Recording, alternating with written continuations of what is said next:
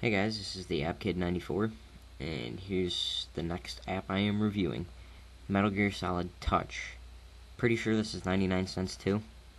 Very fun. If you're a Metal Gear Solid fan, it's pretty fun. It's not like a free roaming Metal Gear Solid, it's more... It's different, so let's just try this out. Like, see, you got tons of missions here. I'm on Act 2, Mission 8.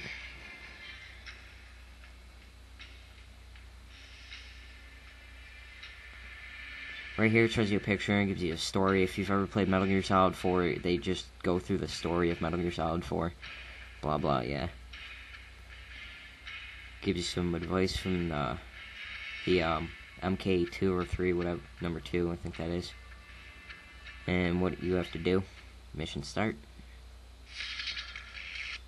Now, you're behind this little wall, and little guys appear. And what you have to do is, when you touch the screen, your snake comes up, and you shoot the guys that appear before that little yellow circle, the yellow circle around the guy gets red. If that happens, he shoots you, and you don't want that to happen. So yeah, you just do this. There's tons of levels. I'm at the level with the laughing octopus.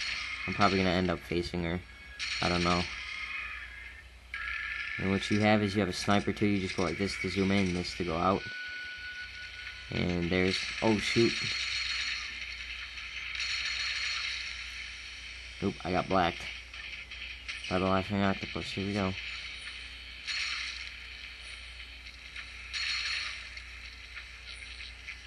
What are those? Oh, bombs. Alright.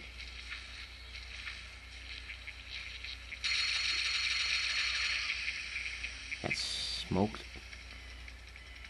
Oh, now I'm in a new area. And if I remember correctly... oh, I guess he won't be up in there then. And, yeah, that's pretty much it. You go through each level in Metal Gear Solid 4. It's pretty fun. I'm doing a boss right now. It's gonna take me forever, so I'm not gonna... ooh, I'm gonna die. That's what I'm gonna do. It's gonna take a while for me to beat her. Yeah, I just died, so... I failed the mission, so, it's fun for 99 cents if you're a big Metal Gear Solid fan, so... in my opinion, I would rate this, probably a 9.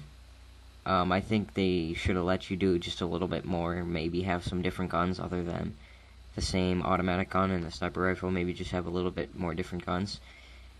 If you, they also got stuff when you complete the levels.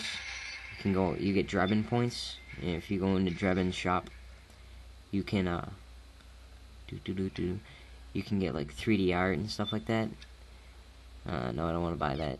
You can get 3D art, and you can get drawings, and, some words or pictures or videos or something like that.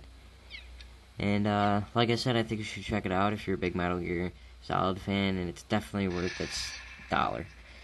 See you in my next video.